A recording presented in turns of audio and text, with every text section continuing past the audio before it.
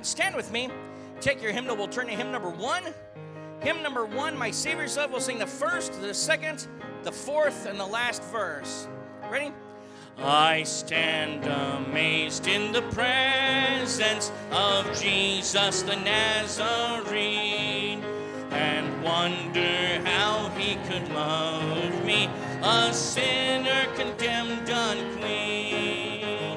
How marvelous, how wonderful, and my song shall ever be. How marvelous, how wonderful is my Savior's love for me.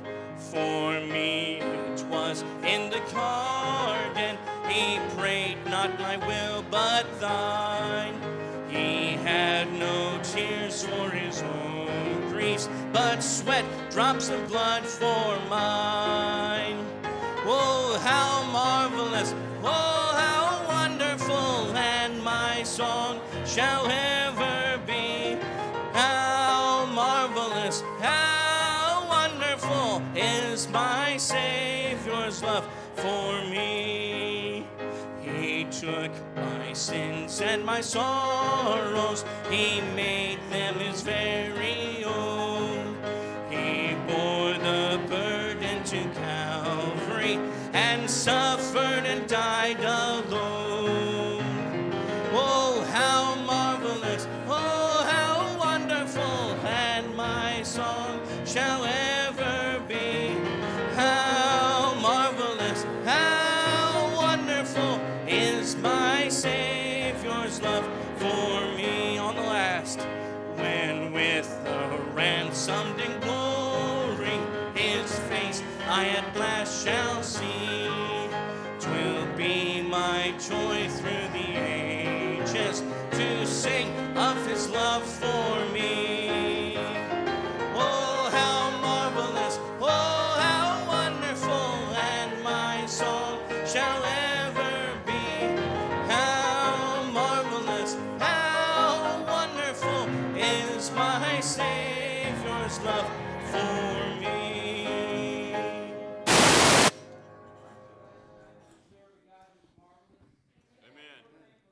God who's marvelous and who's all-powerful, and we're so glad that you're back here to church tonight. If it's your first time or your first time in a long time, we want to welcome you, especially tonight. Our ushers have a packet. If you'd slip up your hands, they'll get that packet to you. There's a card in there. If you drop it in the plate a little bit later, we'd appreciate it. Well, we're so glad that each of you are here tonight, and we've got several visiting missionary families, and just looking forward to a good night. Our master clubs are back from their master club regionals, and we look forward to hearing what God did there. But let's start tonight with a word of prayer. Lord, we do thank you for your goodness to us. And Lord, we just thank you for the service that we had this morning, the message that we heard, Lord, the lives that were stirred and the decisions that were made.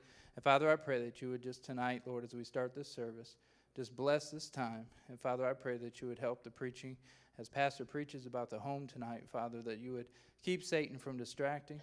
And Father, that we'd make decisions that would make godly homes. And Father, strengthen this church to do more for you.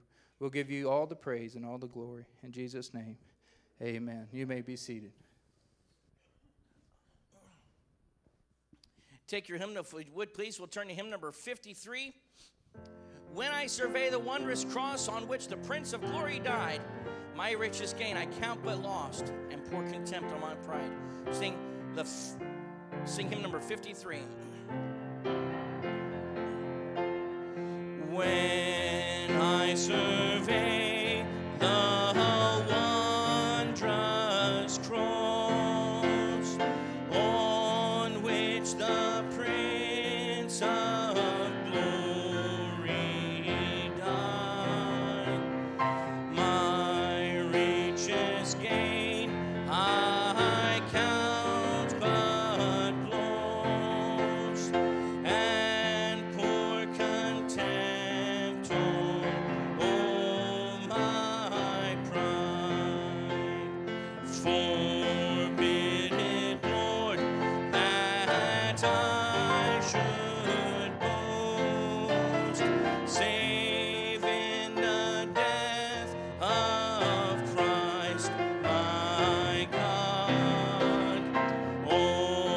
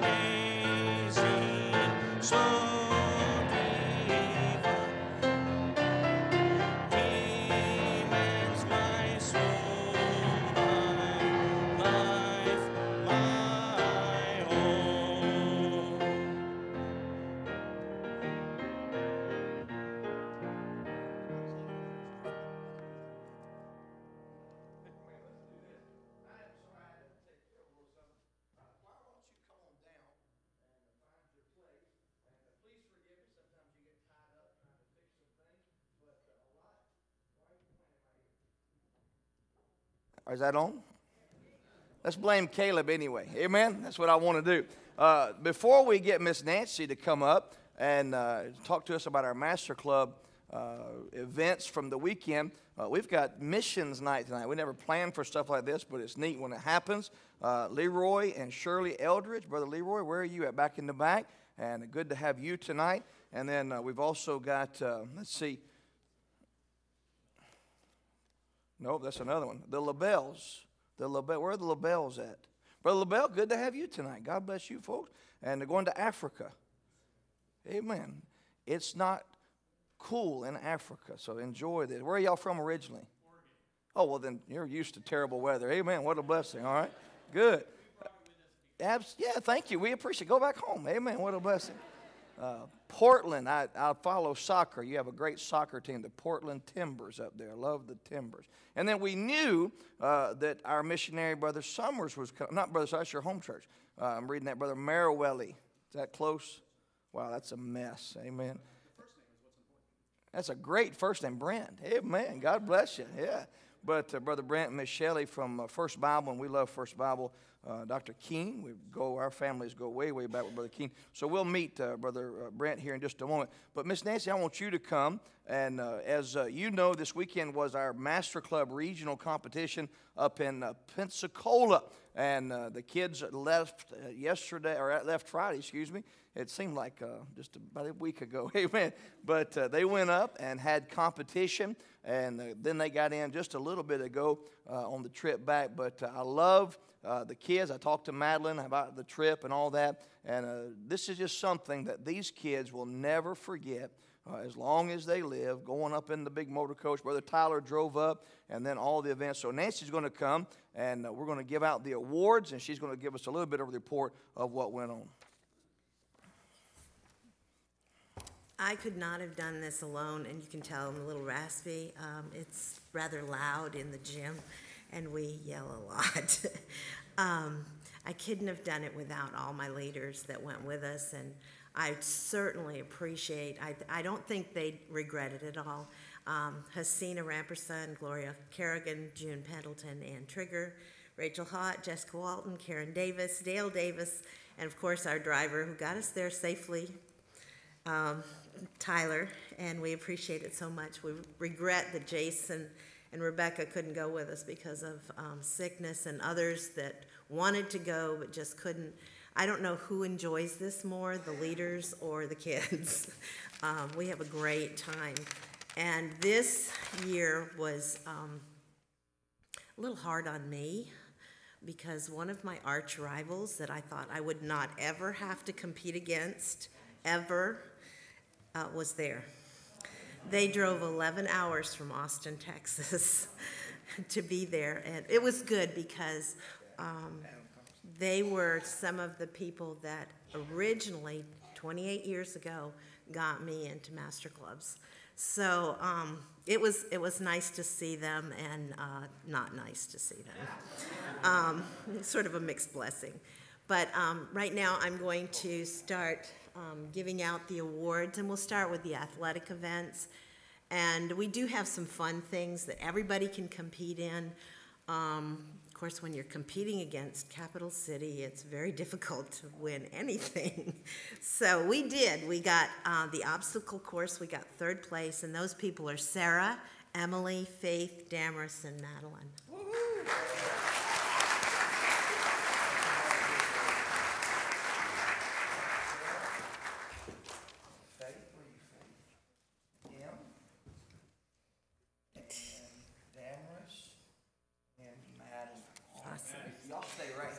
Right, yes. This was the only athletic event we placed in. The rest of them, I'm very proud to say, were Bible events. And I much prefer those to the athletic ones. We have one competition, it's called Right or Wrong, and it's just general Bible questions. And it's a relay.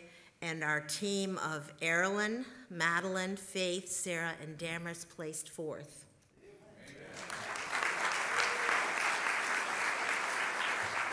And if I remember correctly, Capital City had first and second. Let me just say that Brother Thompson is the pastor at Yes, Capital it's City, awesome. Brother Adam. And how many of you remember Karate Kid back in the 80s? Remember the bad guys, the Cobra Kai? That's Adam Thompson. No, I'm just kidding. I'm just kidding. No, they're wonderful people, and they're some of my dearest friends, but they're very competitive. The next Bible event that we competed in and placed was in the Old Testament themes. These kids learned the themes of all the Old Testament books up through Song of Solomon. And our team placed fourth. And that is Alora, Madeline, Faith, Sarah, and Damaris.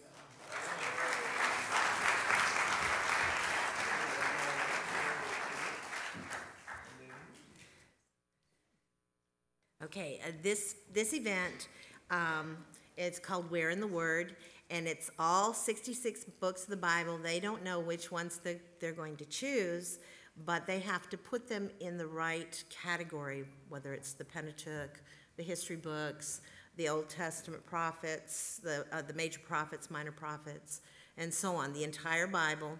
We placed third. Damaris, Sarah, Emily, Faith, and Madeline.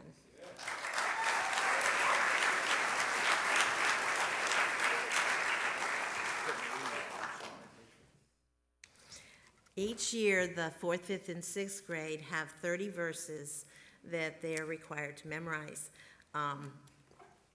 They not only memorize the verse and where it's found, but they also memorize a theme that tells what the verse is about so that they know how to use the verse.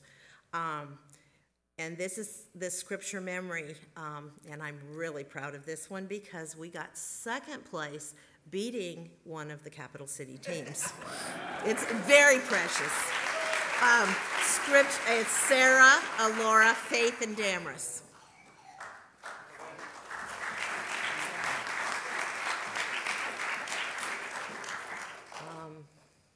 Where did the art? Okay. Okay, thank you. We had several students, they have art categories, music, crafts, poetry, and our kids did participate, but we're very proud that Faith won. You want to hold it, sweetie? Faith won first place for her picture that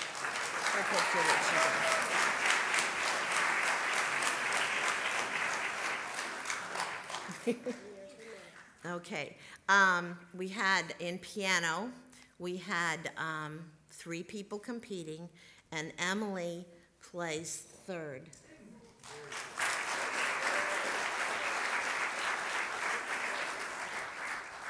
Now, what I've told you to this point have all been team events. It was like a relay. Now, these are individual events where they went into a room and they were timed as how fast they could do, and they had to be fast. We have a third place scripture memory, which was Sarah.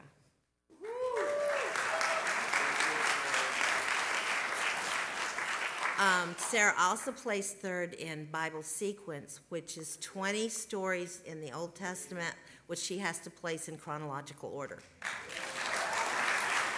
How fast did you do that? You don't remember? We're talking 15, 20 seconds. We're not talking a long time. This is very, very fast. Our second place in a Bible event was Laura. She had Where in the Word. And do you remember what your time was, sweetie? About 16 seconds.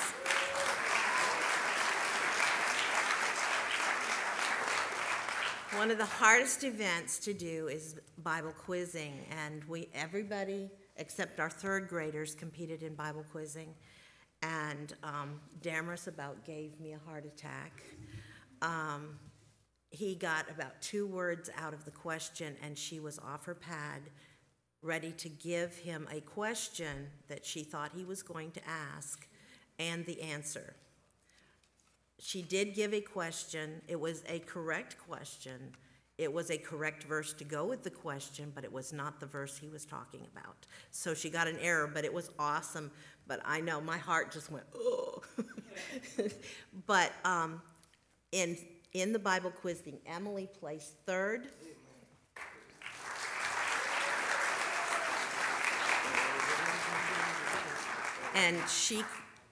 And Damaris placed first.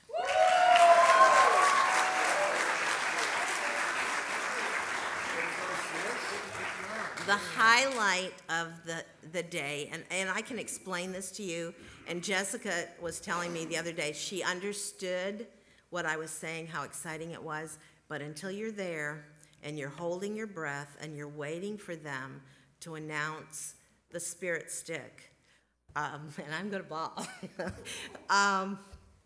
It's really the highlight because you are voted on by all the other churches that are there and all the Master Club staff that are there. They choose the one church that demonstrates the best spirit, not just the kids, but the leaders too. And we got it for the second year in a row. Come on.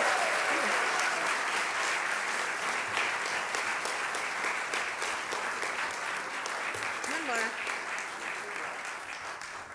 These are our little cheerleaders. Oh, absolutely. I'm not a cheerleader. No, you were a participant. I'm sorry, Logan. So, All right, let's that's give it. all a big hand, shall we? Very proud of you guys. Very good. All right. Thank you so much. This is Wednesday nights when we're all scattered around the campus. They're up there in the master clubs teaching and working. And these are things I promise they'll remember long, long after they've forgotten other things. They'll remember the verses, the stories, the principles. And next year, with the help of the Lord, we're going to work hard and we're going to defeat Capital City. We have a video. Oh, you want to show that video, guys? Are you ready for that? Yeah, I saw that this afternoon. What's that? Thank you.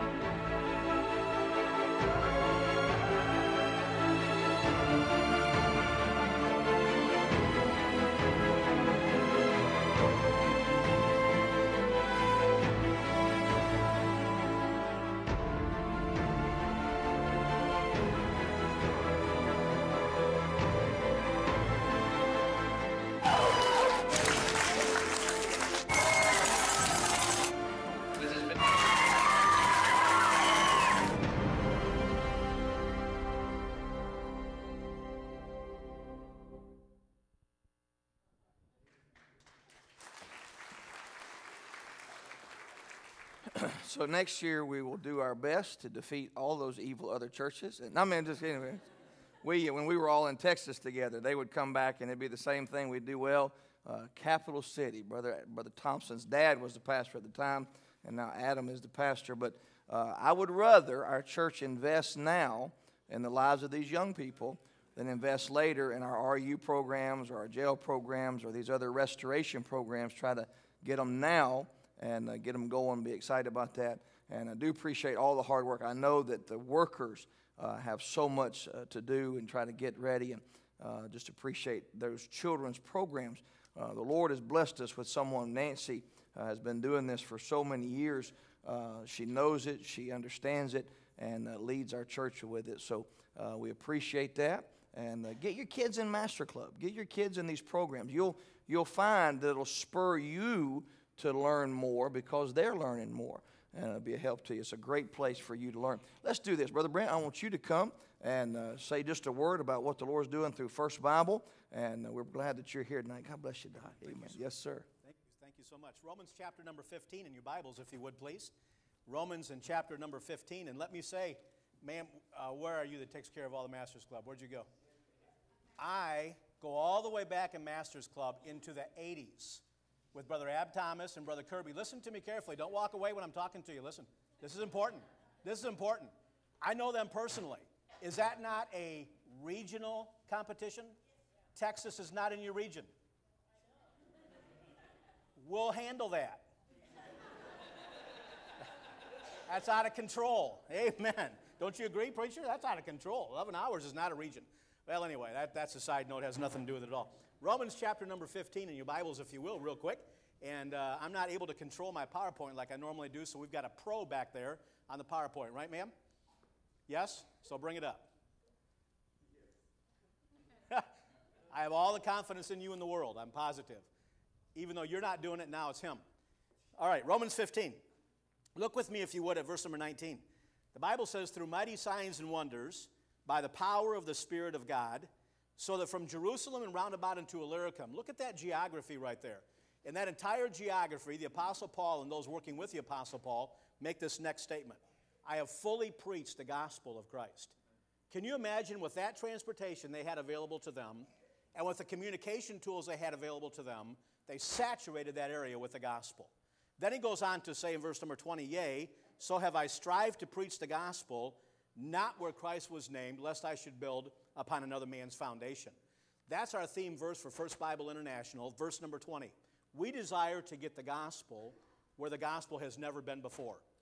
At First Bible International, our goal is to get the Word of God translated into the heart languages of people who have never had a Bible that they can read at all.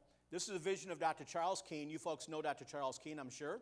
And 10 years ago, he started this ministry in order to get this accomplished. And the reason for that is, if we can get the next slide, if I point at you, just go ahead and go to the next one.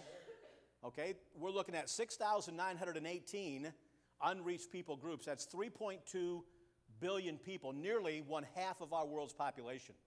86% of them live in what's called the 1040 window, and that 1040 window is right there. That bottom line is the 10-degree line north of the equator. The top line is the 40-degree line north of the equator, from Africa all the way over to the islands. Right there in that imaginary rectangular box, nearly one half of the world's population all live right there. We want to get them a Bible just as soon as we can possibly get them one. We're talking about unreached people groups from Acts chapter 1 and verse number 8, where it says we're to go where, church? Jerusalem, Judea, Samaria, and where? The uttermost. The uttermost parts of the earth are the unreached people groups. Those are people that have no church, no gospel presence, and no scripture. And what makes it real important is no one's doing anything about it. As far as we know, these unengaged people, there's no active effort in place at all to reach these folks. We want to make a difference in that just as quickly as we possibly can. And that's why we have a purpose at First Bible International. And that purpose, go ahead, and one more time, starts with Scripture translation and Bible publishing. Imagine if your scholarly Masters Club kids, one of those young people surrenders to become a missionary. God uses them, and they go over to a country as a missionary. They walk through the villages. They knock on the doors of these huts. They want to tell people how to be born again, but they don't have a Bible to show it to them. How difficult would that be? They want to invite them to church, but they don't have the blueprint of what a church is all about. Once we can get the Bible into heart language, then we can work with the nationals. And as we work with the nationals, it's been proven that no country has ever been fully evangelized by outside sources. They will evangelize themselves from within. They just need the tools necessary to be able to get the job done. Amen? Then we'll work with the churches, start local churches, and that process repeats itself over and over and over again as the model is in the Word of God. We have 4,000 missionaries that are sent out from churches, just like this church, around the United States of America. What's interesting, congregation, is where do they go? 85% of those, one more time, are in 15 different countries. Can you imagine that?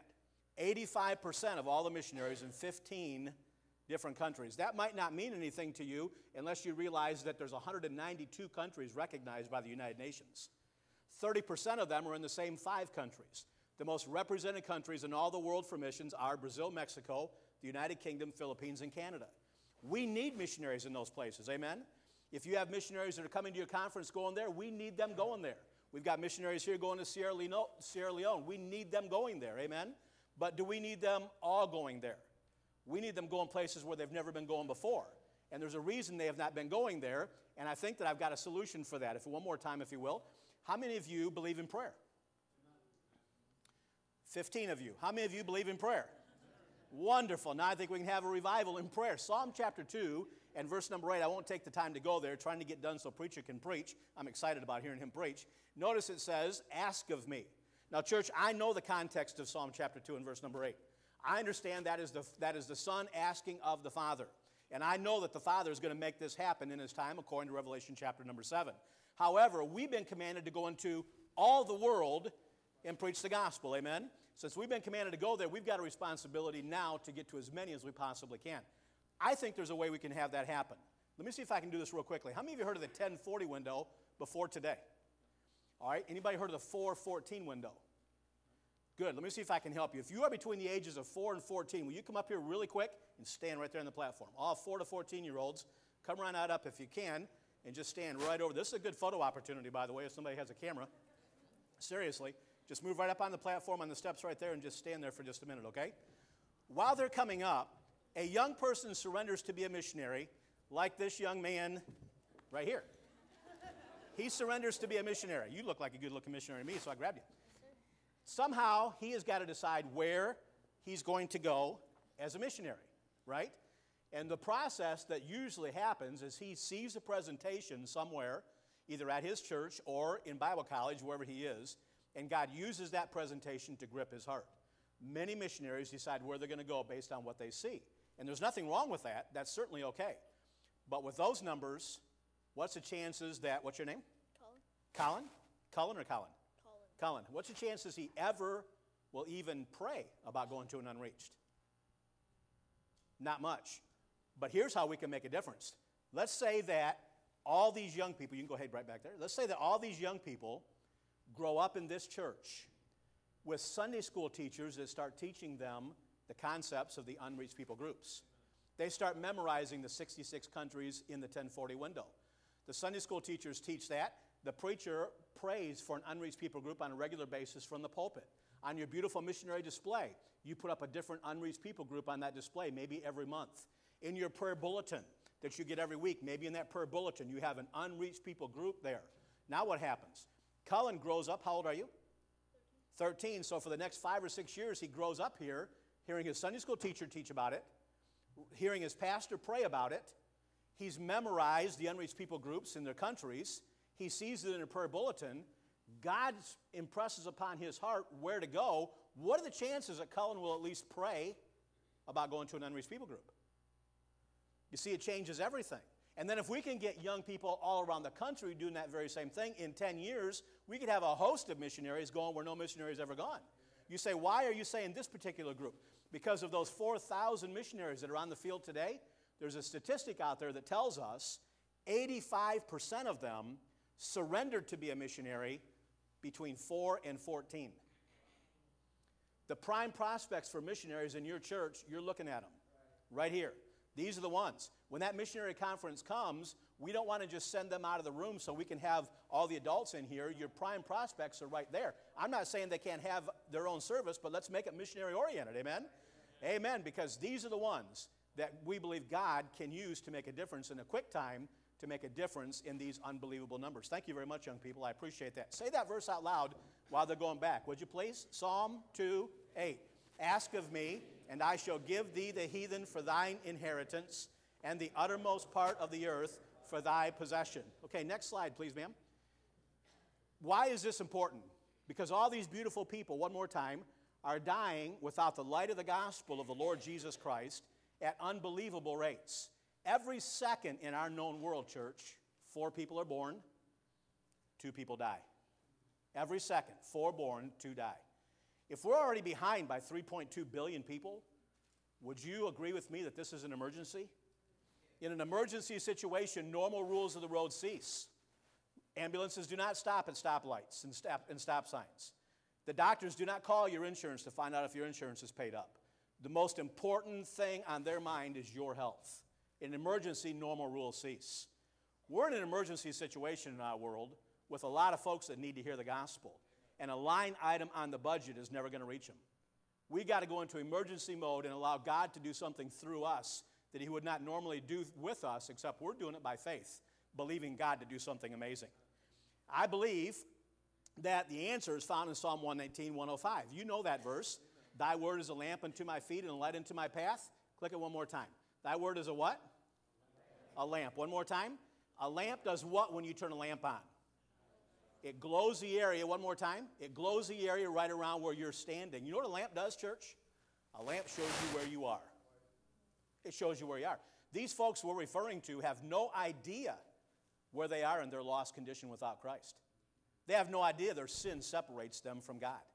They have no idea if they don't receive Jesus Christ as their personal Savior, they're going to die and go to a hell they never even knew existed. Can you imagine? But once they get the Word of God, that changes everything.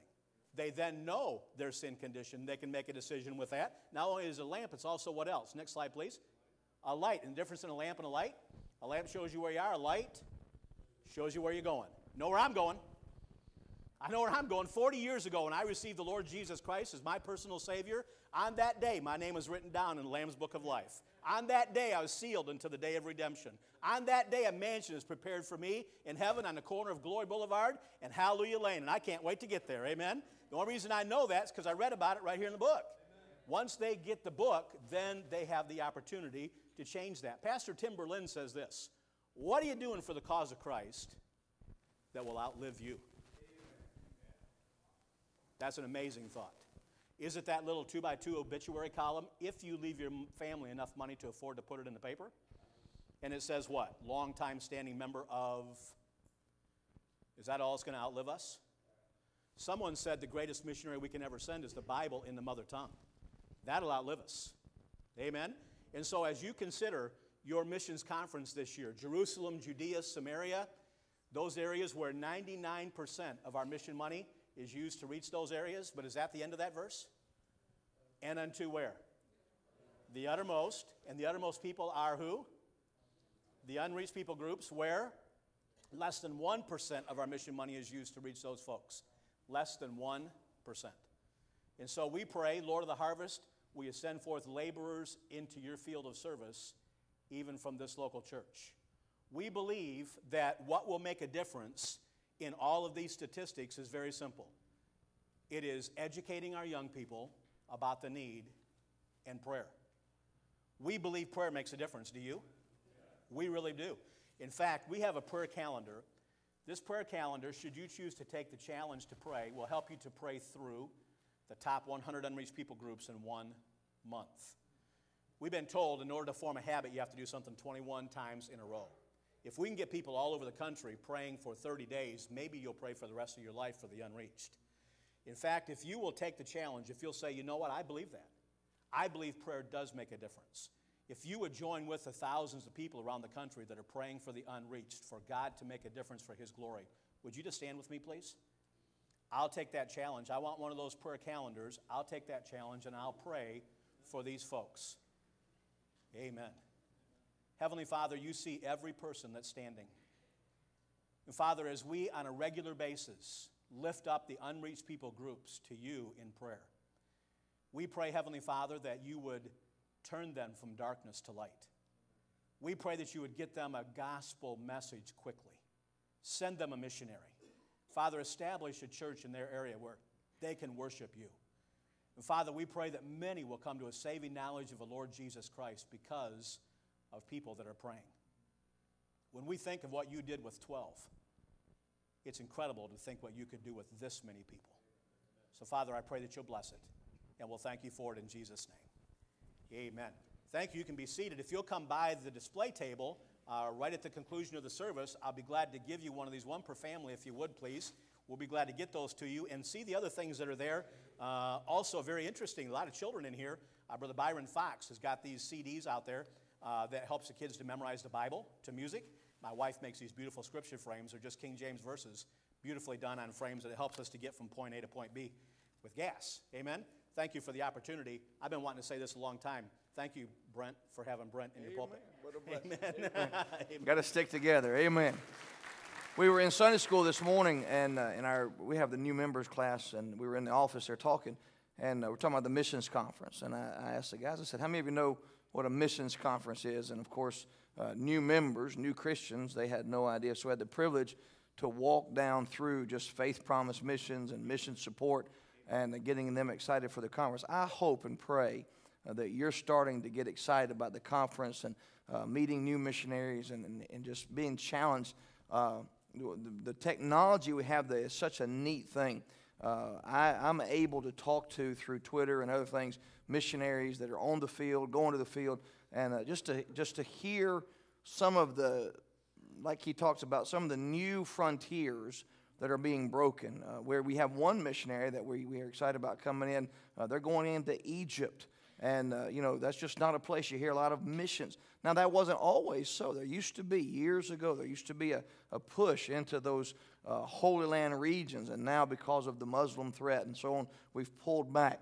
But places like Singapore and Indonesia and places where the Muslim influence is so strong. But it's exciting. There are being some young men and women that are going into these cultures. And that's part of it. We're, of course, United Kingdom and Philippines, all the ones he talked about that we have missionaries in. That's a blessing, partly because so many can be won there and sent into their home countries.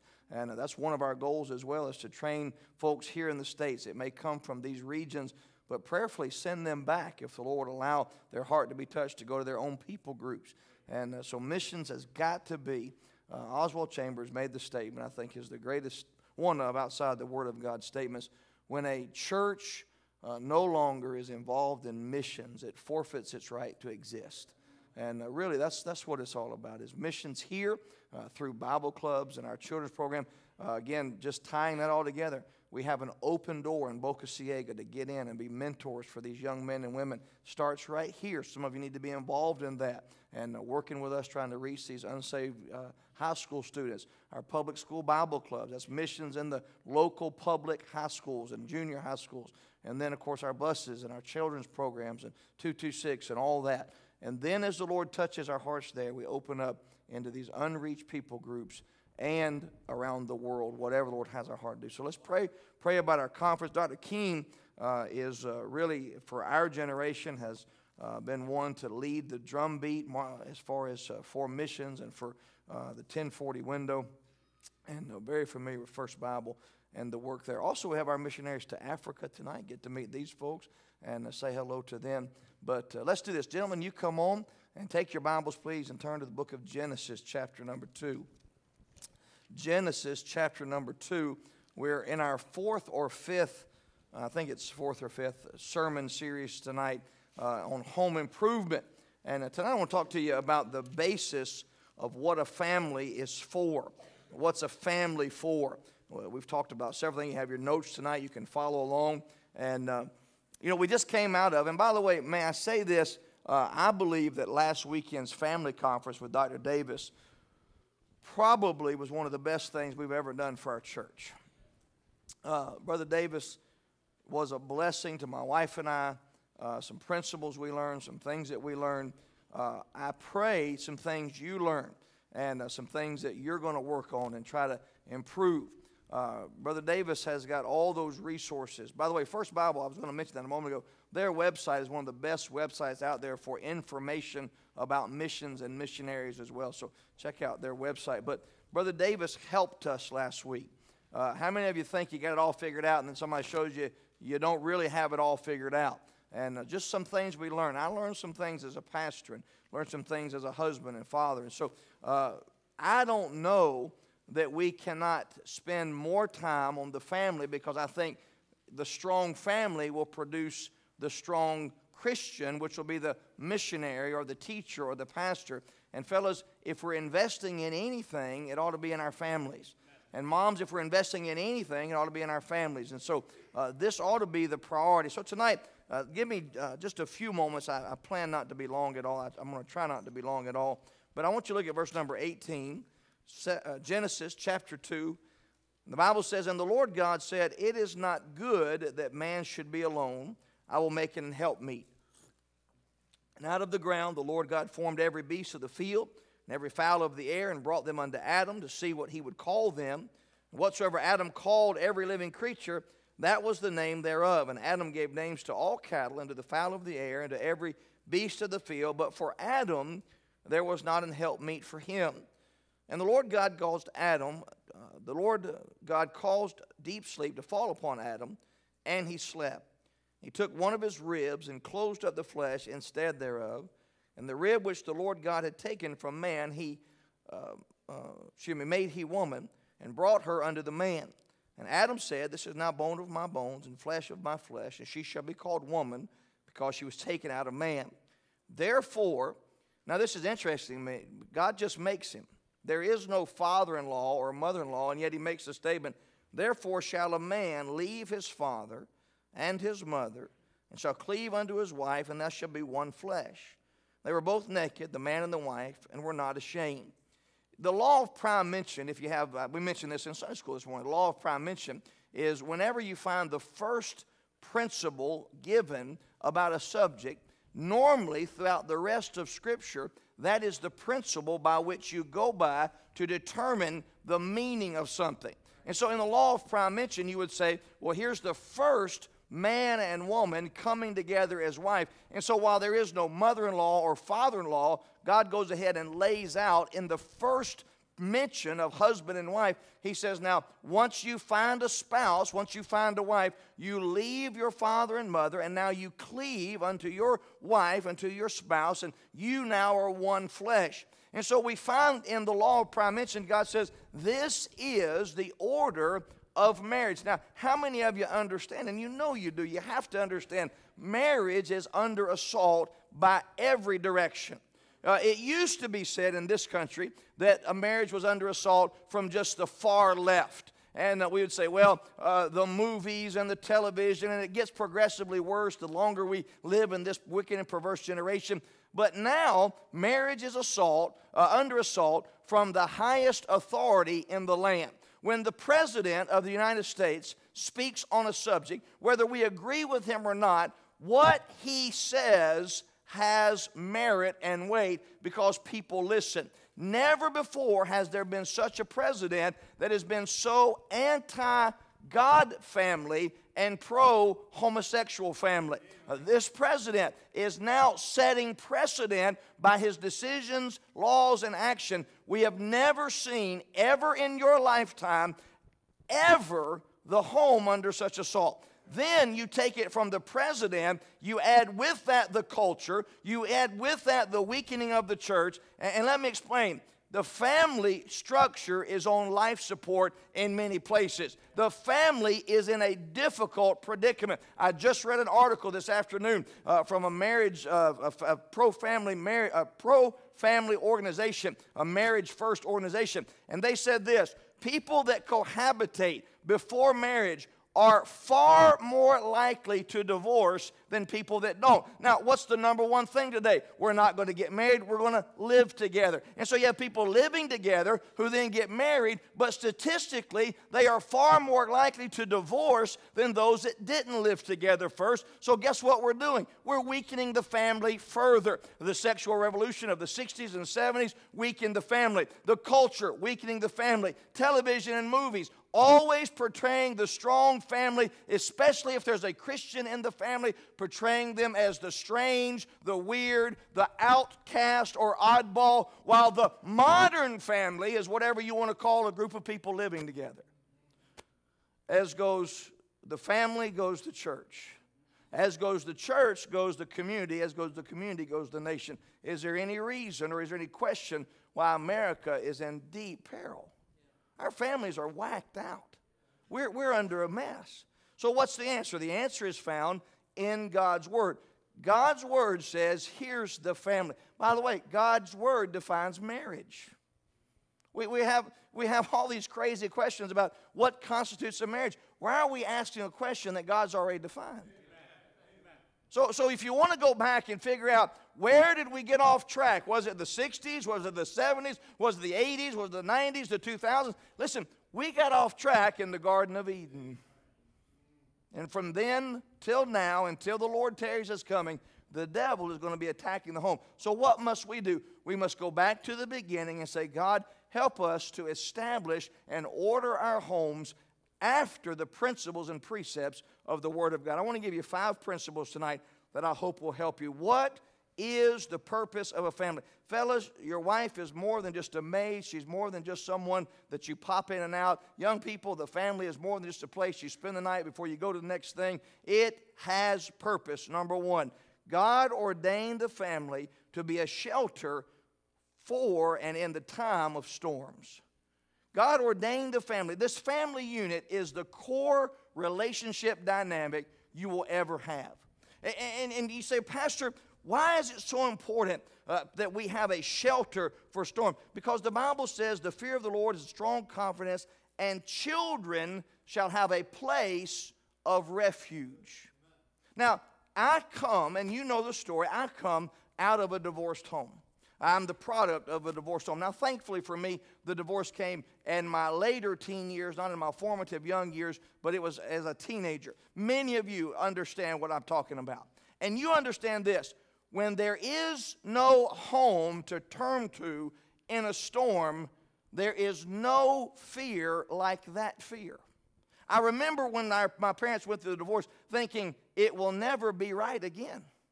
There's never be that home. People say, oh, we're going to go home. For us, home fractured. And there never was that place. And now, thankfully, the Lord has been good and that he's met every need and he's provided in so many ways. But when that storm comes, the first inclination we have is run to a safe place. And for many of us, the sweetest and best memories we have were of home and childhood and those precious memories that we carried with a mom and a dad, and we run there. And even now, we call mom on the phone, we call dad on the phone because we have a problem, we have an issue, we have a struggle. Where do we run? We run home. We run to daddy. We run to mama. And God ordained that because, listen, life is full of storms. The primary place God gave us to shelter, to give us refuge, to strengthen us in time of storm was the home. Why did God do that? Because God knew life's tough. Some of you, listen, you got to wake up a little bit. Some of you need to come out of the Pollyanna world that you live in. Life's not easy. Life gets harder. There's some difficulties out there. Some of you don't want to grow up because you think, you're like Peter Pan, if I don't grow up, I'll never face responsibility. Listen, you have to grow up. You can't just stay in a vacuum. You've got to send them. We deal with our single adult conference. We deal with a lot of single adults through our ministry. And you know what they tell me? They tell me this, Pastor, I don't want to do that. And I say, why don't you want to do that? I'm scared. So, I'm scared. I'm scared. But guess what? I have to go forward. Here's the things that people are afraid of, the storms they're going to face. They're going to face the storm of change. The storm of change. I have a place in my mind I go to that all was well. It was prior to 1977. I was born in 68. Up until 1977, I lived in Camelot. Now, I know in my mind that it had problems, but they didn't affect me. Sometime in the middle of 1977, And I don't remember the actual date, but I remember the moment clearly. I'm sitting piano side, fourth row back. Dr. Hudson got up and made his resignation from Forest Hills. At that moment, Camelot, for me, ended. Dr. Hudson went into evangelism. 1 year later, we moved from Atlanta, Georgia to Murfreesboro, Tennessee, and it hasn't stopped changing since. Now, from 68 to 77, I lived in the perfect world. I had a great pastor, I had a great church, had great friends. We played, we ran the campus. We knew every secret place in the church. Our parents were there all the time, so we were at church all the time, and we had very little supervision. Say amen right there. I mean, life was great. And then it changed. And then guess what? It changed again. And then it changed again. And then in 1986, I graduated. Then 1987, my parents busted up. And then I got a new stepmom and I got a new stepdad. And then my parents moved. And then my sister got married. And then my sister got divorced. And then I went off to college, or went off to the military. And from 77 until right now, life has changed. And by the way, it won't be this way again. We have a little saying in our family, it'll never be this way again, because my father wanted to drive in our minds, you can't live right here. You have to be always moving forward, because life moves forward. And some of you are like, what do I do? Well, that's why the home is so important. It's going to be hard enough for them as they go into new challenges and go into new difficulties. They've got to have some place stable that they can say, no matter what else changes, Mom and Dad still love the Lord. Mom and Dad are still in their place. Number one, they're going to face not only the storm of change, but the storm of failure. I would love for our kids to all have blue ribbons after competition. I'd love to call Brother Thompson on the phone and in Christ-like, tender, loving mercy say, no, we beat you. But the truth is you don't win everything you try. The truth is you fail. The truth is you're going to give it your best shot, and sometimes your best shot's not enough. I reject the idea that nobody gets A's and F's, because that's not life. This idea that everybody passes. No, somebody passes. I reject the idea that everybody makes the team. Back when I played sports, you tried out, and if you didn't make the team, you didn't make the team. Now everybody makes the team. And by the way, some leagues have gone to we don't even keep score anymore. That's just not life. Sometimes you go for a job interview and you have the best answers and you're on top of your game, and yet the person next to you gets the job and you did your best. You say, well, that's not fair. Well, hello? Life's hard. And sometimes you'll try really, really hard and it'll still not be good enough. And you'll not get the job, or you'll not get the promotion, or you'll not get the guy, or you'll not get the girl, or whatever. And you need to run somewhere safe and say, what happened? I failed. And that's why you need a home. Because you need a place of refuge, a place that you can go and say, Dad, what did I do wrong? And Dad put his arm around you and say, you didn't do anything wrong. That's just life. My daddy, he's such an encourager. I'll call him. I feel like calling him tonight. I'm saying, Daddy, it's so hard being the pastor, and Daddy, this and that. And he'll say, son, if it was easy, everybody'd do it. And I'll be thinking, you're not a comforter. But you know what? That is comforting, because he'll tell me the truth. He'll tell me what I need to hear. He'll help me get through the next time and the next thing. Why? Because life's full of storms. Life's full of failure, full of change. Number 3, rejection. Rejection. Life's full of rejection. You're gonna do what you think is best, and somebody's not going to like it. You're going to make a decision, and somebody's going to make another decision. Those decisions are going to be opposed to each other, and you're going to find that people you trusted and people you loved and people you cared about rejected you. Families are a shelter, because when everybody else says no to you, you know who always says yes? Mama loves her boy. Now, Mama may be mad at him, but don't you get mad at him. Daddy may not be in agreement with him, but don't you not be in agreement with him. Because no matter what else, Mama and Daddy, they're going to love. It's funny to me, I've been pastoring long enough now that I don't care if you're 70 years old. If you have a 50-year-old son, you still treat that child like he's your little bitty baby boy. I'm 44 years old. I have a wife, I have 4 kids, pastor a church that runs 400 or 500, and I call my dad on the phone and says, hey, boy. I'm Boy. My first name, not Brent, not John, Boy. It used to be Get Wood, but now it's Boy. But it's amazing that no matter what anybody else thinks about you, mom and dad are going to love you. And God designed that. God designed that for a mom and a dad to provide a loving, sheltered environment. And that's why I don't understand homes of chaos and turmoil, because if anywhere else needs to be a safe haven, a safe place, an encouraging place, a receptive place, it ought to be the home. Why? Because life's hard enough outside the home. That's why I'm worried about you folks that like to live in chaos and noise and anger. That ought to be the safe place, because these problems ought to be outside the home, not inside the home. The Bible says in Ecclesiastes chapter 4, verse 9, 2 are better than one because they have a good reward for their labor. If they fall, the one will lift up his fellow, but woe to him that is alone when he falls, for if not another to help him up, and if one prevail against him, two shall withstand him, and a threefold cord is not quickly broken.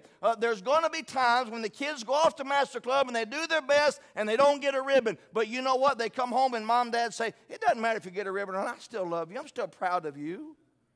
You're still my kid. And they cheated. No, I'm just kidding. Let me give you 4 practical ways to turn your home into a safe place, a shelter, time of storm. Number 1, learn to hear, not just listen. Learn to hear, not just listen. I'm afraid that I listen without hearing more than I hear without listening. It's one thing to hear the noise, and sometimes the kids can make a lot of noise, and the wife, the husband make a lot of noise, but we need to learn to hear what's being said. A lot of times kids don't know how to tell you what they're thinking. They'll tell you a lot of things, but if you are a careful listener, you'll hear what you need to hear. Maybe they didn't even tell you what they wanted to tell you, but you can hear it. You'll find out. By the way, ask them. Have a home, that thing that Brother Davis said about the family dinner. Listen, implement that in your home. Have a place where on a regular basis there's a sit down, where there's a conversation. And you say, well, we tried that, it didn't work. Try it again. And try it again, and try it again, and make it happen, because there's going to come a time when they want to talk. And listen, they better be able to talk to mom and dad, because if not, somebody will slide in and give them some bad information. Number 2, not only hear, but hug. And he talked about that physical touch, how important that is, how that the young people in our world have been so trained and so taught and so twisted when it comes to the idea of love. We need to teach them about pure love. And about the right kind of love, and not where they're starving for attention, that they'll take it from the wrong boy or girl or what have you, but they didn't know that dad loves them. And sometimes it's interesting, a hug will go a long way to solve a problem. Sometimes a pat on the back or a pop on the bottom or whatever it is, but physical affection. Number 3, we need to learn to help, but listen, without enabling. Without enabling. I want to help my kids. I'm not going to enable my kids. My father, the thing that I learned from him that I want to help my kids with is, I will help you, but I'll not do for you what you need to learn to do for yourself. Because listen, dads, there's going to come a time when you're not there to help.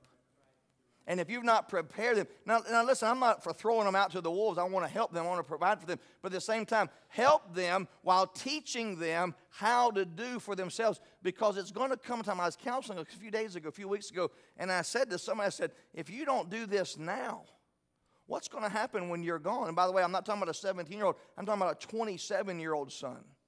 And a mom and dad were having to make some tough decisions. And I said, listen, mom and dad, you got to do this now, because if you don't do this now, there's going to come a time when you won't be able to come back and do. And then what's going to happen to this child, who no longer, by the way, is a child?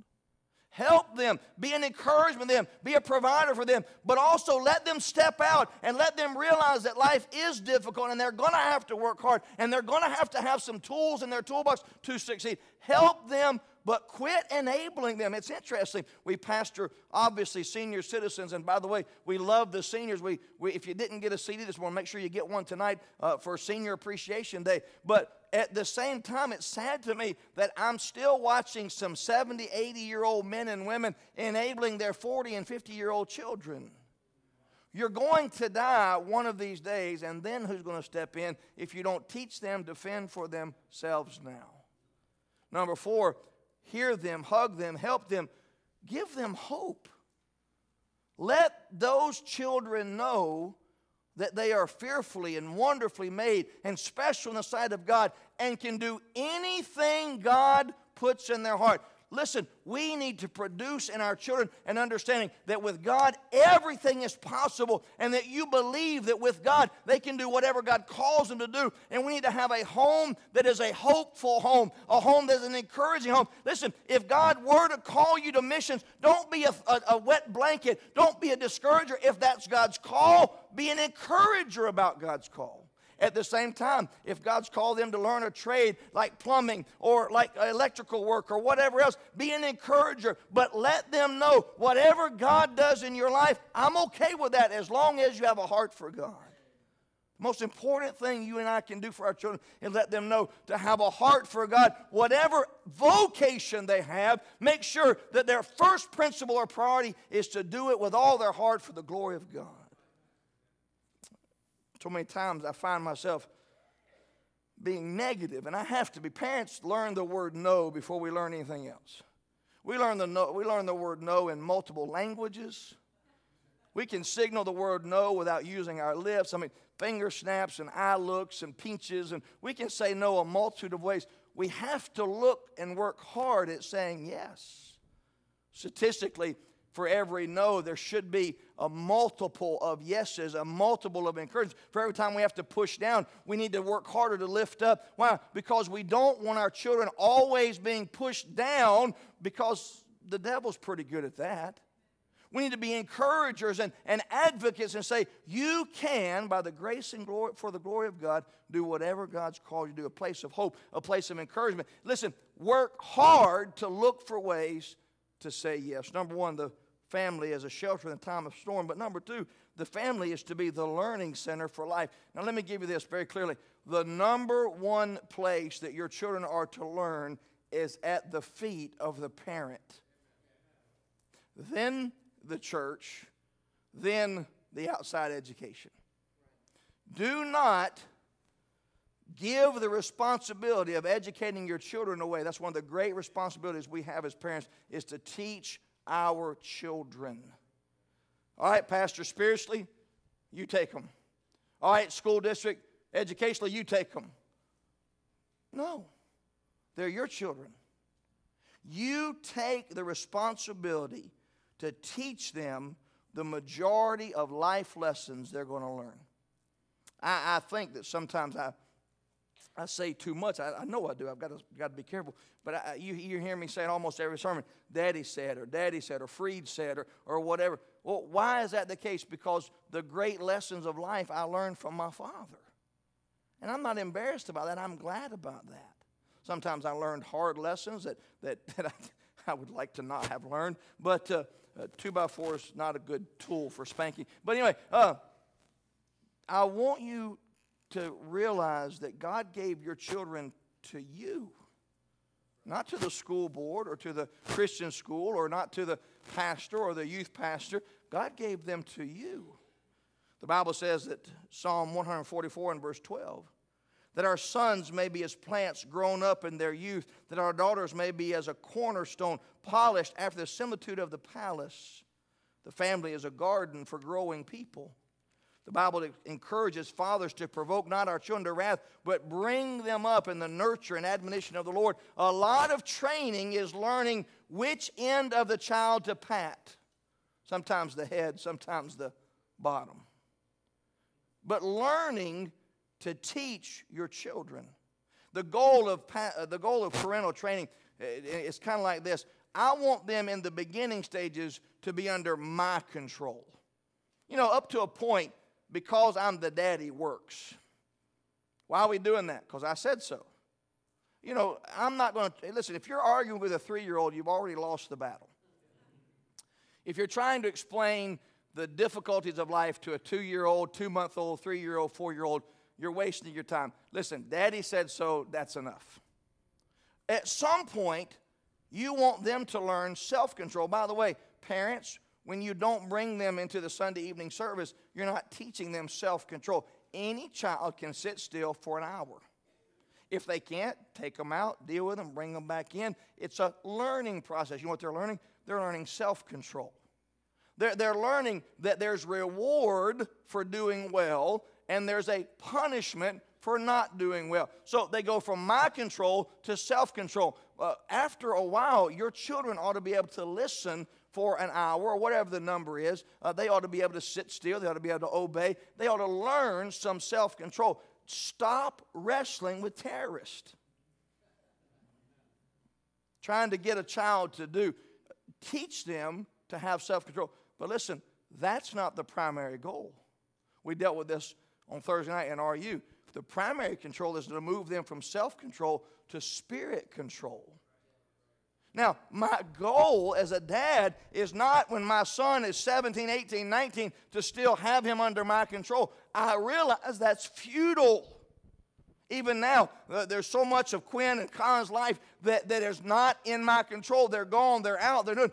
I can't control them anymore because I'm not with them 24/7. Now, when you have a newborn, you're with them all the time. You can control everything, and you need to control everything. But after a while, they need to learn self-control because, listen, whether they serve God or not, I don't want them to throw their life away by getting in trouble and doing something wrong. Self-control. But ultimately, I want spirit control.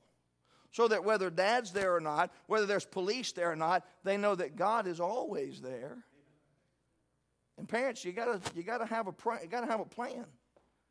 If you think you're going to take your child from 0 to 60 and walk him hand in hand or walk her hand in hand all the way through life, no, sir. There's going to come a time, and there's different stages. Dr. Davis made a big deal about 12 years old about the Lord Jesus Christ. There were those 7 principles that he had in his life there. And then, of course, later in life, 20 years of age, according to the Bible, is the age of manhood.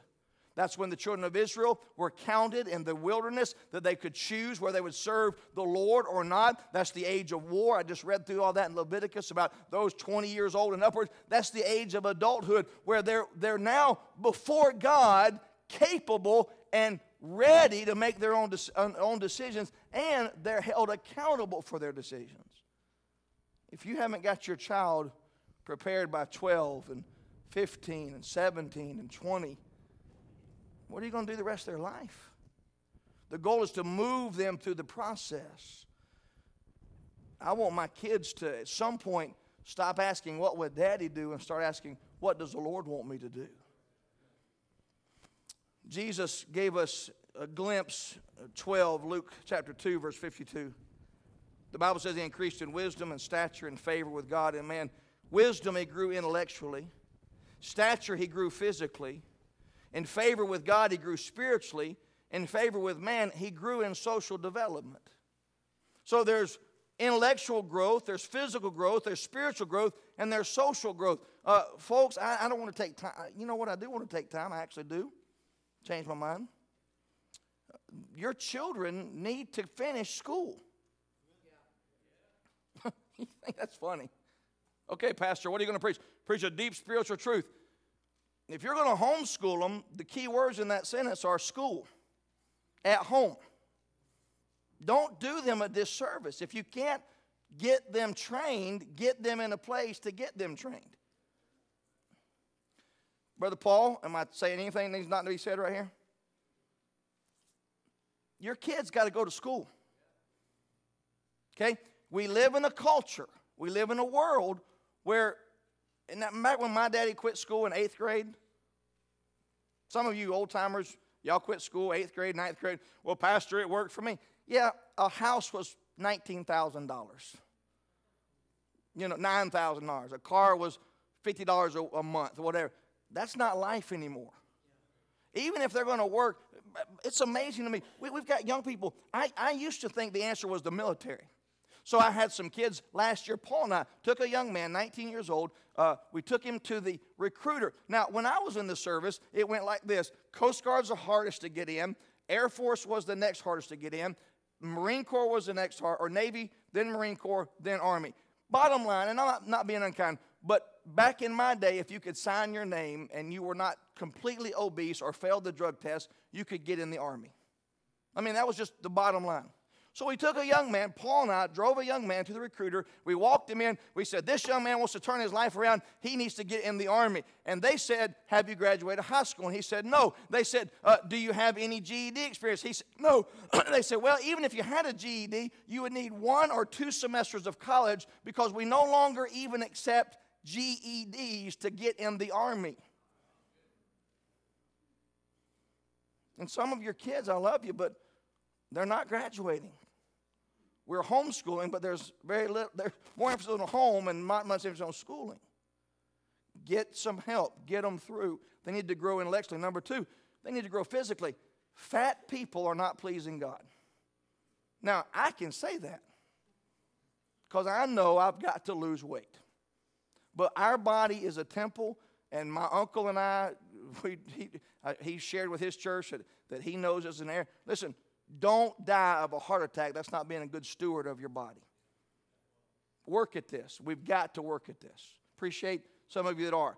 But work at this. Grow physically. Get your kids off the stinking Xbox and get them outside.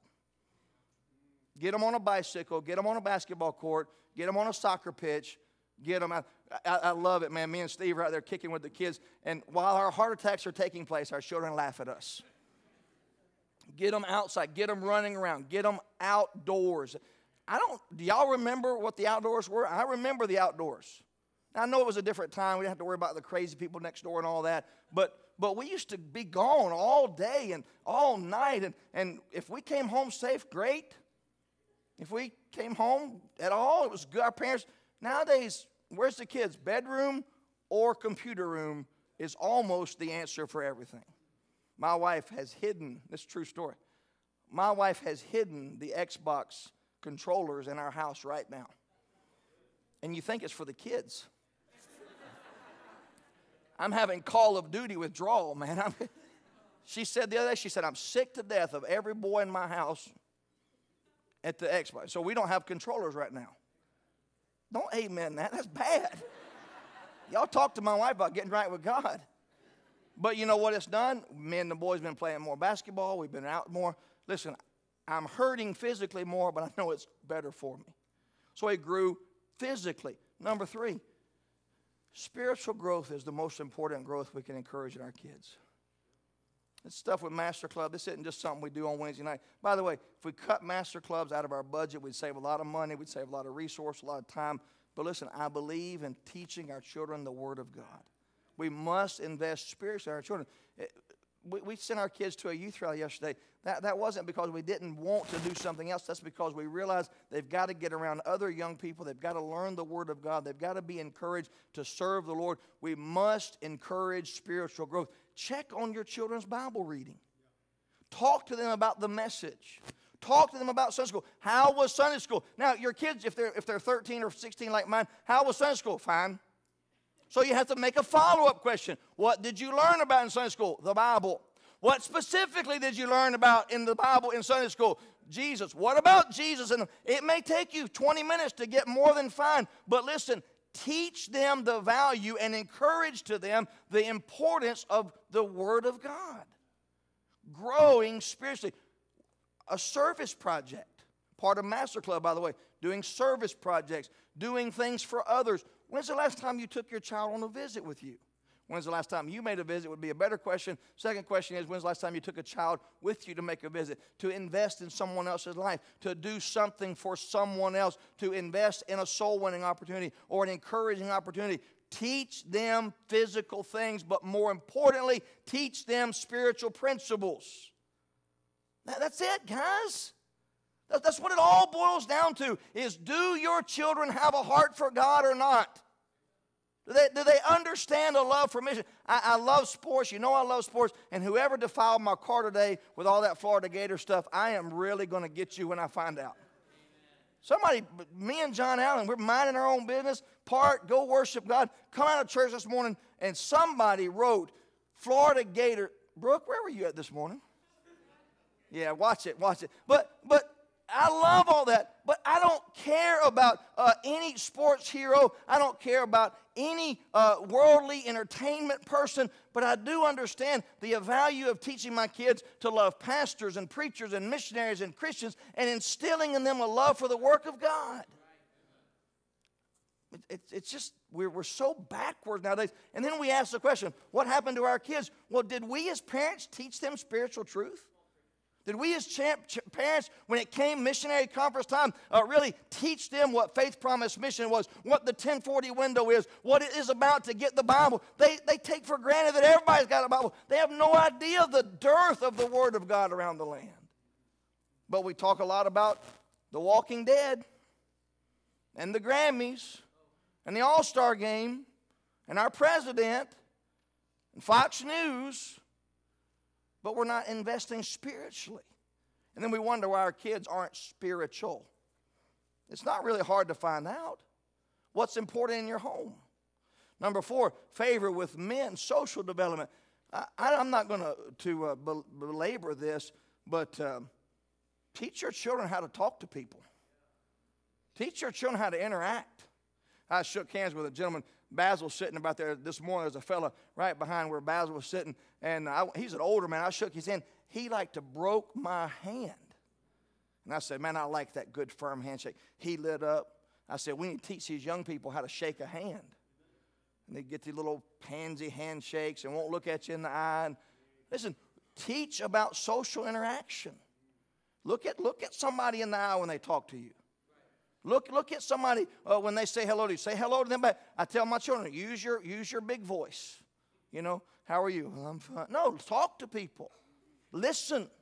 Yes, ma'am. No, ma'am.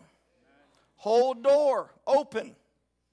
Pull chair out, not when they're sitting down. Social graces. We used to call that home training.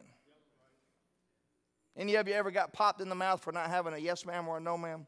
Oh, yes ma'am. That's what, I mean, now that's maybe southern, I don't know. Use guys, whatever y'all said up north. But home train, social interaction. Our children, and you know, we make the homeschool jokes. A lot of us homeschool, that's fine. But we make the homeschool jokes that homeschool children, they use big words and all that. Listen, if you homeschool, that's fine. Teach them how to be normal with other kids. Put them in soccer program. Put them in an activity where they have to interact with kids and they're not speaking, you know, on a 12th grade level and they're in 2nd grade. That's weird. Okay? The other kids, teach them how to function. That's why, again, master clubs, soccer, these things, it helps them learn social skills. By the way, we're social people. We're social beings. Interaction is important. What we learn from our family, we learn relationships from our family. We learn character from our family. We learn values from our family. These are things that we must teach our children. We must teach our family. We must teach our children. Number 3, the family is a place to play. I'll quickly give you these and be done. Number 3, the family is a place to play. Make your home the home they want to go to. Invite kids over. My wife and I laugh. We don't enjoy having all your children over, but I'm glad when they come over. Now, I don't mean that badly, but we have to pick up and straight. Y'all know what it means. I love to have your kids over, but we got to clean up afterward. But by the way, I'd rather that happen than them not want to be home. My home, my father was a workaholic. He thought everybody around him needed to be a workaholic.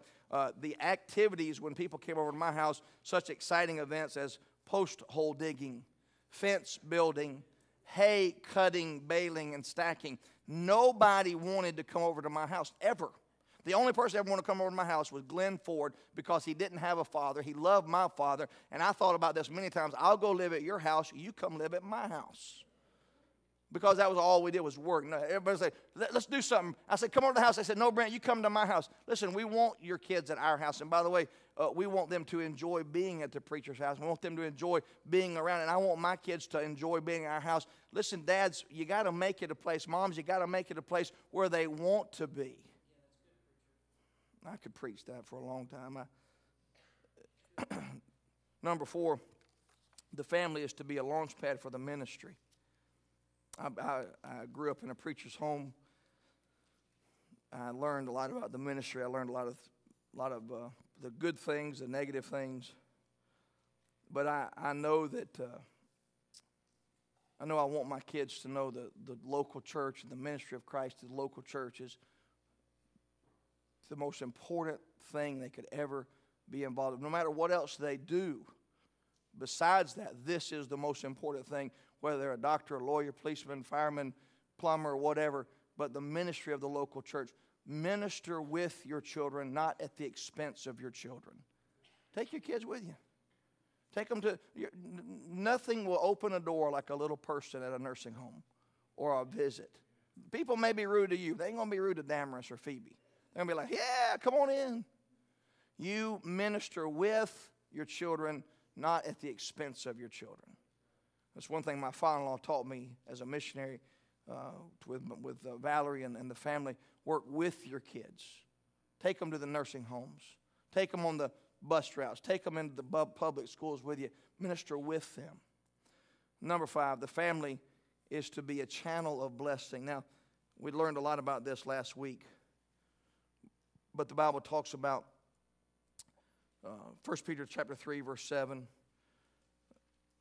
Heirs together of the grace of life. Brother Davis explained all this in detail. I'm not going to go back and rehearse what he gave us last week. But he made a very clear statement on Friday night about breaking family curses and starting family blessings. And many of us, after that Friday night message, we were looking at our fathers and our grandfathers, and we were looking at ourselves, and we were seeing patterns had been established, and we were seeing manners. I walked into a preacher's meeting a few weeks ago, and I just walked in the door, and the guy looked up at me and said, "That's John Stansel's boy right there." And I said, "How'd you know?" He said, "Number one, you look like him, you walk like him, and you talk like him." It's just the mannerism. I didn't plan that, but that's who I am. Well, the same is true with blessing, and the same is true with cursing. How many of you, don't raise your hand, but how many of you didn't come from the right kind of family? Let me encourage you, start a family that can pass down a blessing. I love the fact that I can tell my boys and Madeline that their grandpas on both sides love the Lord, and that their grandmas were actively involved in work of ministry, and that we can trace that back to Valerie's grandpa's dad, or our kid's grandpa, dad, Valerie's grandpa, who said to his wife, Miss Stella, "We're going to go to church." And so Grandpa Ware, and now Papa Ware, and now us, and prayerfully my sons and daughters, and what God does is what God does. But the point of the matter is, let them see that there is a benefit and a blessing to being a family right with God. Now the opposite is true, and I want you to understand this. You get mad at God, you get bitter at God, you get angry with God. You say, "Preacher, why are you preaching that? We're all in church." Because it doesn't take a lot for you to get bitter. It doesn't take a lot for you to get out of church. I know a family, they were out of church 12 years, got back in church, and now since about 2007, they've been out of church again. It doesn't take a lot to get in and get out. And your children are raised with whatever mentality you give them about the things of God. If it's a priority to you, it's a priority to them. But what you do in moderation, they'll do in excess. So if you can take it or leave it a little church, listen, they're going to leave it more than they take it. Make your family a place where you can pass down. I preached about it this morning. You're building a life, but you're leaving a lineage and legacy. What are we going to leave behind? Make this, man, when they talk about dad, let them talk about dad who loved the Lord. I'm talking about mom who loved the Bible. I love the fact that Valerie and Julia both will tell you fond, precious memories of their mother and father and their love for the Lord. Listen, I can also get some of you to stand up and tell about the abuse you suffered at the hands of your father and the abuse you suffered at the hands of your mother. So whatever your background is, if it's a good background, thank God, praise the Lord, continue that blessing. If it's a bad background, stop it in this generation and start a channel of blessing so that your children and grandchildren can say, "Grandpa made the change in our home." You're not living for right now. You're living for your children and your grandchildren. And that keeps you thinking, it's not about right now. It's not about this moment. It's about tomorrow. So I better get my problem fixed now because this is going to carry on through tomorrow. Joshua made the statement, very familiar. If it seem evil unto you to serve the Lord, choose you this day whom you'll serve. where the gods of your fathers served on the other side of the flood, or the gods of the Amorites and the land whose land you dwell. But as for me and my house, we will serve the Lord. What he was saying is, listen, you make your own choice. And by the way, that's what a pastor says. Make your own choice. Can't make you, don't want to make you. Make your own choice. But I really hope you see the value of saying, I'm going to serve the Lord. I think about, we have several missionaries tonight. You know, don't feel sorry for them one bit. Don't you dare feel sorry for them one bit. Their kids will see a whole part of the world and a whole part of the work of God that your kids won't. You thank God that somebody said, you know what, whether it costs us comforts of home, family, relations, whatever, we're going to serve God. If they do it correctly, and we pray they will, if they do it correctly, those children won't be bitter, they'll be blessed. Because mom and dad said, we're going to serve God. What's a family for? Well, it's a place to eat, it's a place to sleep, change clothes, get laundry done. No, it's so much more than that. God designed the home. It's a shelter. It's a place of refuge. It's a place of teaching, instruction. Dads, moms, it's time consuming to stop and say, look, here's a lesson. Let me give you a lesson. It's one thing about the dinner table. Take the lessons of the day. Teach them to your children. Use those illustrations, object lessons, stories. Father, I pray you bless tonight. I pray you'd help us. We've had a lot in the past week on the home and family. Thank you for that series, that conference. Lord, as we continue now, I'm burdened. There's so many young families not here tonight. And Lord, it's just the day in which we live. There is a take it or leave it attitude. And so many times we look for excuses not to be here when we should be looking for reasons to come. Lord, I pray that you would just help our homes. We're under such direct assault and attack. Pray for our dads. I think most of the problems lies at the foot of the Father. I pray, God, that you'd help our dads, our moms, love you, love each other, and, of course, invest their lives in the children. Bless, I pray. Thank you for the encouragement tonight from Brother Brent. And, Lord, the need for missions, the need for the Word of God printed. Lord, prepare our hearts as we enter into missions conference. And, Lord, maybe one of these children, 4 to 14, maybe one of them ones that stood on the stage tonight will give their heart and life surrendered to the call of Christ to world missions. We pray now you bless. In Jesus' name, let's stand together. Heads are bowed, eyes are closed.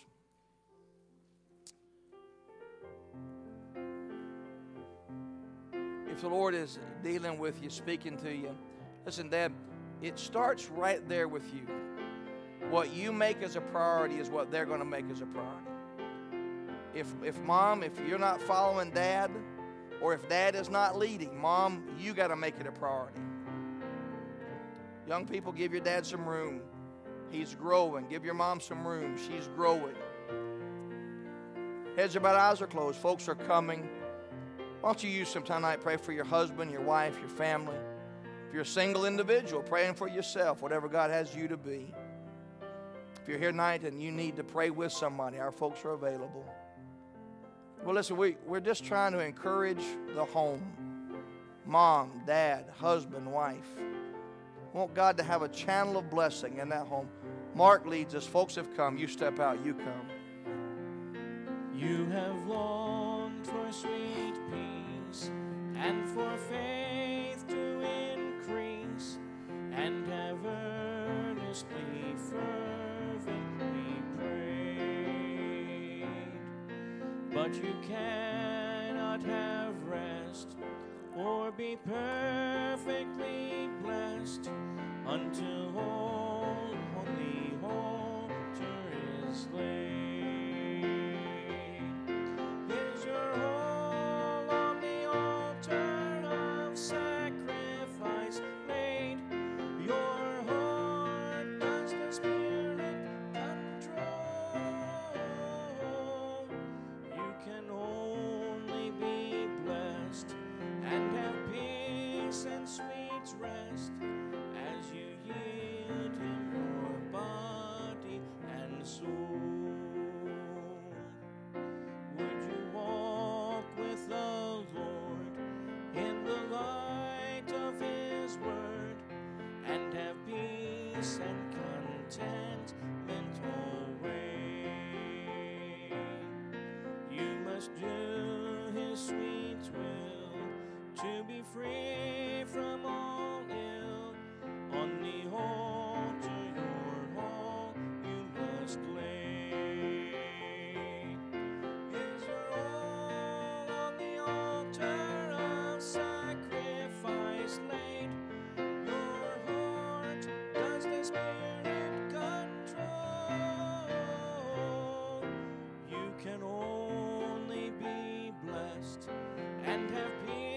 peace and sweet rest as you yield him your body and soul.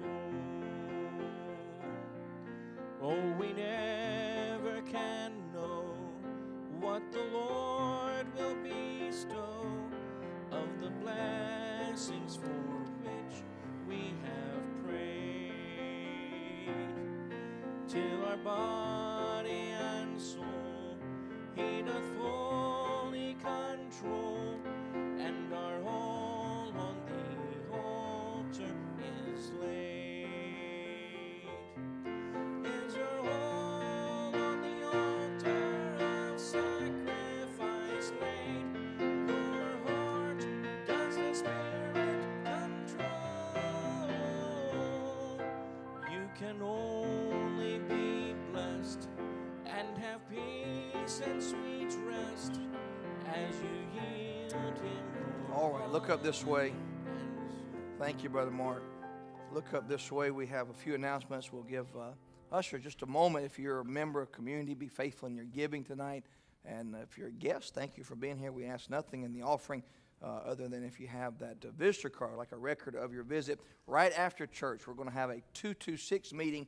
If you're in ministry 226, we're going to go to Barnard Hall. That was originally scheduled for the Courtright House, but they have a sick young man there, little Elijah's just been real sick this week. So we're going to move that 226 meeting to Barnard Hall. Brother Dan, let's not have that Sunday school teachers meeting because of that meeting. I don't want the conflict there. But next Sunday night there'll be a Sunday school teachers meeting, and we'll go over that. So Barnard Hall for 226 right after church tonight, and we'll have a quick meeting explaining some things about dealing with our children. Father, bless the offering, the gift, and the giver.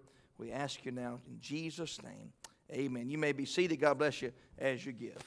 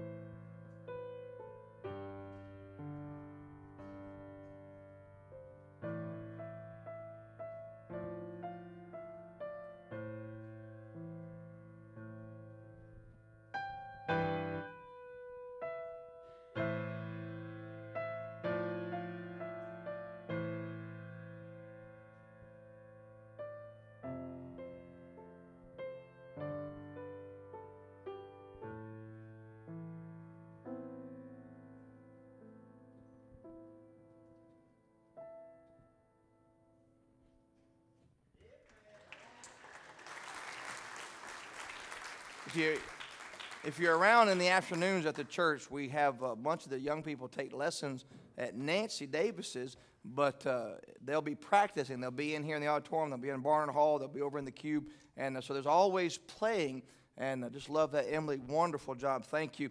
I need to see the following folks just for 1 second immediately. I mean, like 5 seconds after we dismiss. All of you that I'm going to call, come right here. Floyd, Stephanie and Wayne, Deanna and Garth, Alan and Sarah, Rick Boswell, David and Brooke, Dot and Jim, Richard and Anna, Matt and Rebecca, Lois and Bob, and my friend from North Carolina. That's what I thought.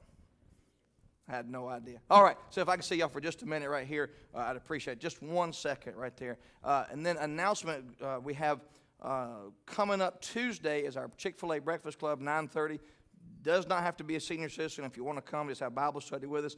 Saturday, Brother Keith, where are you at? Brother Keith is hosting the men's prayer breakfast Saturday, and that's at 8 o'clock. We're going to have a great time. You come and bring somebody with you. Bring a lost friend with you. Bring an unchurched friend with you. Bring a church friend with you. Doesn't matter, but come 8 o'clock, and we'll say more about that. During missions conference, we need some extra help in the nursery, some rocking grannies. Mission conference kicks off Tuesday the 12th with our lunch, and this is going to be the biggest lunch we've ever done. going to have a great time introducing you to missions and missionaries. I'm just looking forward to that. And the conference starts on the 13th. And then if you can help Brother Paul, Boca Ciega High School during school hours. Now, if you're staff, you don't need to pray about it. You've already prayed about it, all right? So all our staff is involved. And we thought about the number. If we can just get our staff, there's a good dozen or so that we can get. But if you could help us during school hours, you see Brother Paul, he'll give you the things necessary about getting involved with that. But we're going to just go in, and all we are a sounding board trying to help young people make decisions. If they ask, we can talk to them about the Lord, but we're not going in to necessarily witness. We're going to look for our door, our opportunity, but we're just going to be there to help them with some life issues. How many of you remember that 16, 17, and 18 were hard? That's what they're going through. Many of these don't have parents. They don't have this family unit to go run to, so we're going to try to step in there. Our Easter outreach, we're going to try to get out 10,000 invitations the 2-3 weeks prior to Easter. And then just pray for David. He's starting cancer. Dot's doing all the prelims for her stuff. We've got several things going on physically this week, so let's pray for folks. And then the men's advance, mark your dates for April 12th and 13th. Anything else? All right, let's stand together. Good to have you folks going to Africa. Good to have you servicing back with us. Brother Brent's back in the back. Go by First Bible. Talk to all these folks. God bless you. I love you. If I called your name, meet me right here. Other than that, you're dismissed.